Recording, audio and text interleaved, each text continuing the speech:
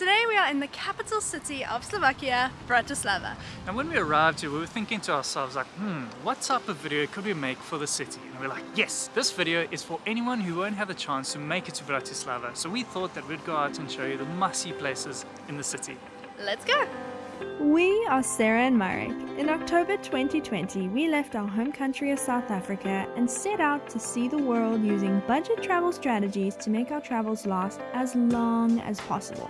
From working on a traditional winery in Georgia, to a sailboat in Turkey, to attempting to hitchhike over 1,800 kilometers in 4 days, our budget travels have by no means been boring or uneventful. We can't wait to see what's next.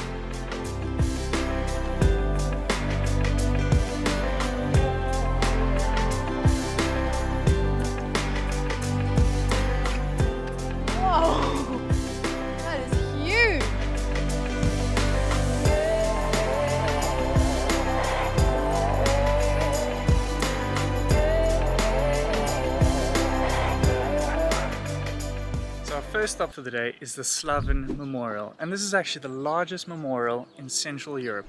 This is the burial ground for 6,845 soldiers from the Soviet army who unfortunately lost their lives during the liberation of Bratislava in World War II.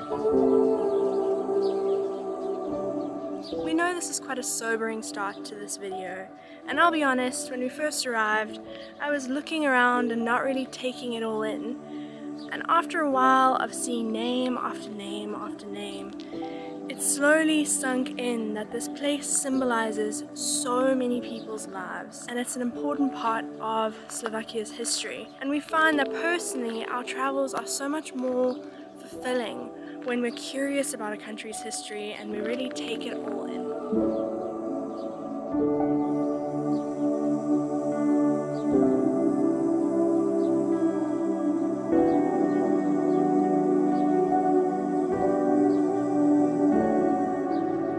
So it was a heavy but rather necessary start to the video. I really feel that we got a bit of an understanding of the city and we can just appreciate everything we're going to see today just a little bit more.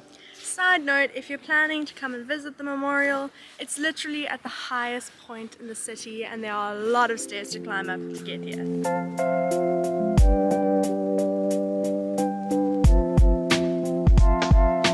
This is the consulate office of South Africa. Crazy. I saw the little coat of arms on the wall and I was like, no, that has to be, because that coat of arms is actually what's on our coins back home. I mean, crazy. We're just walking Never seen one of these before.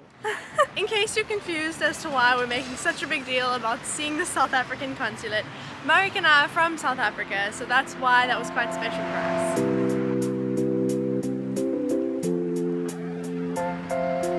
We're having a real hard, long think about this one, because this place behind us right here is our second stop for the day, and this is called Grossalkovich Palace.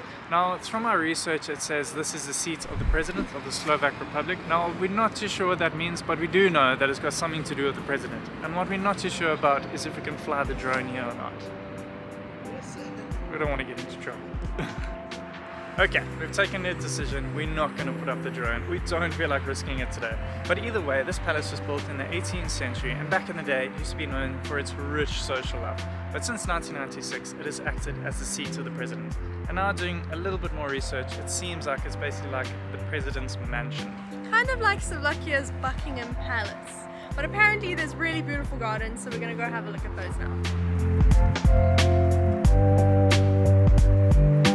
Unfortunately, today it is closed, but usually you can wander around the presidential gardens and it's got much better views of the palace itself.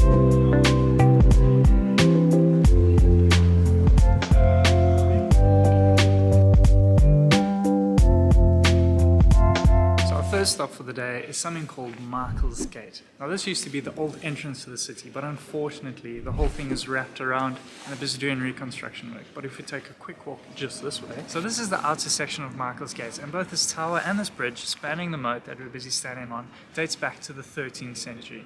Now back in the day this used to be a moat that protected the city, but they have lost the need for that. So they've since built houses in the moat and people now stay in an olden day moat.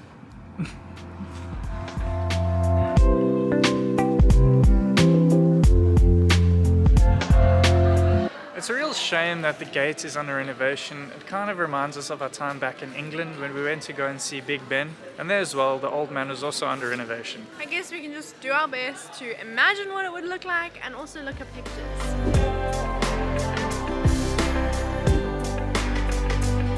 Coming from Prague, this city actually feels really quiet and relaxed, which is quite nice. Now all over you have these like little crown medallions that's been dug into the streets, and it's definitely leading you in a certain path. And we have a pretty good idea of where it's leading us. We're going to be going there in one of our next spots.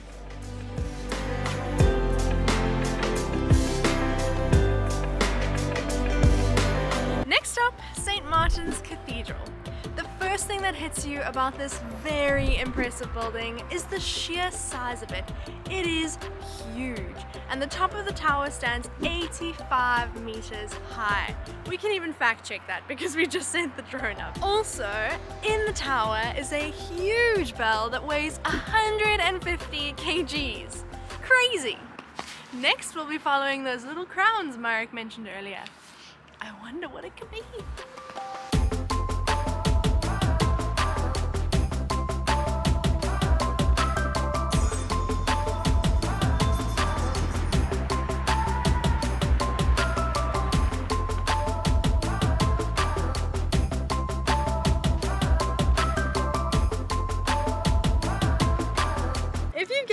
The little crowns brought us all the way to the Bratislava castle. Now, of course, it's a castle, so historically, kings and rulers would live and rule the country from this building. But today, this castle is a symbol of Bratislava, and inside the castle they have the Slovak National Museum, or the Museum of History. So if you want to go inside and take a look around, it's €10 entrance fee.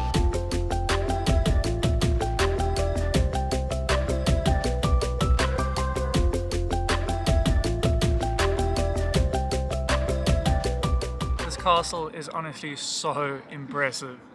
It's really, really beautiful. There's a specific style to it, and they've got such a nice contrast between the orange tiles on the roof and the white building. All the statues, I don't know why, but every single statue it's like specifically made tips around it, and it's got gold points on all the little tips around the statue, and it's got these beautiful, very stylish towers, pointy towers. It's just beautiful.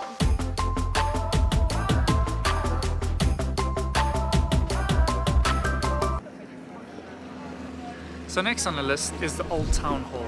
Honestly, there's nothing much more to it, but it's still a pretty cool looking building. Just in case you're wondering where we got these ideas from. So when we arrived in Bratislava just yesterday, we started doing a bit of research and saw looking up for like the must-see things to do. What happened? He smiled, he was in the shot as well, smiled behind your shoulder. What's up? What's up?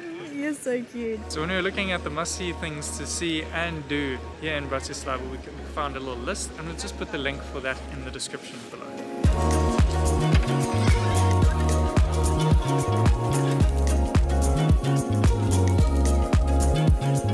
So I guess there was a little more. The Old Town Hall is actually in the main square, but we're off to our next spot.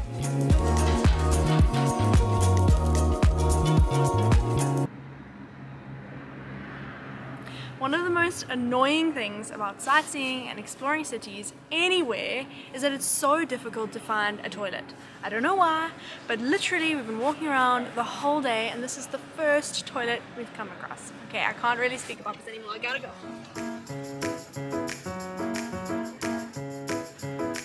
Best 30 cents I ever spent. On to the next. Our next stop is Primate's Palace. Now we're pretty sure that we're saying that incorrectly, but it reads Primate, so we're really not sure. This place was really important as this is where Napoleon signed the Peace of Pressburg after his victory in Austerlitz. Also, it acts as the seat of the mayor of Bratislava. And just on top of it all, again, it is a very impressive building.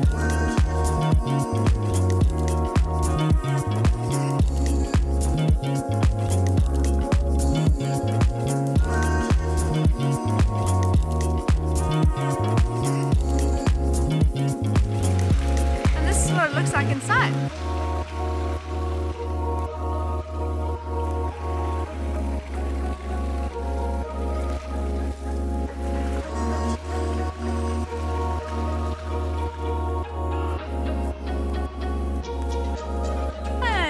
we go. And our last official stop on the day is the Blue Church, and it really is blue.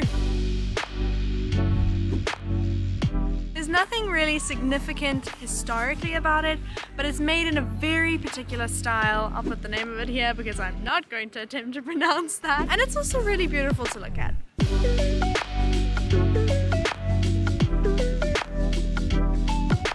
Now, there are 3 more places worth mentioning. The first is a place called Eurova Waterfront, and it's where we are right now. It's basically a really nice place to walk alongside the river.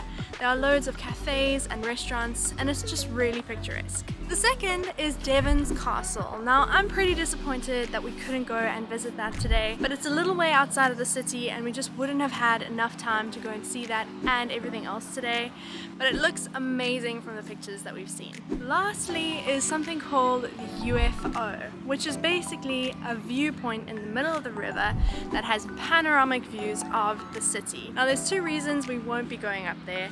And the first is because we've already seen some really beautiful views today, first at the memorial and then at the castle. And of course our drone gives us the best views possible. And the second reason is because there's an entrance fee of 10 euros each.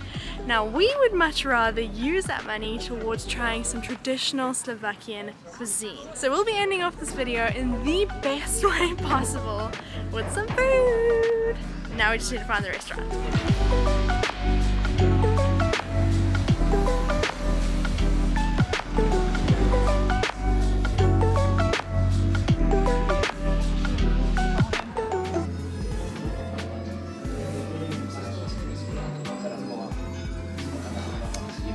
This is a creamy garlic soup and it's got a loaf of bread as the bowl. I'm gonna eat all of this. Oh goodness me. There's pieces of the bread in it.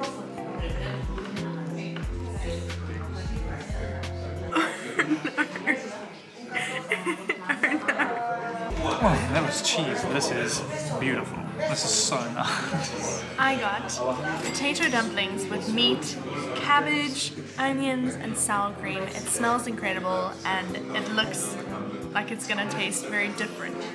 I'm quite interested to try it.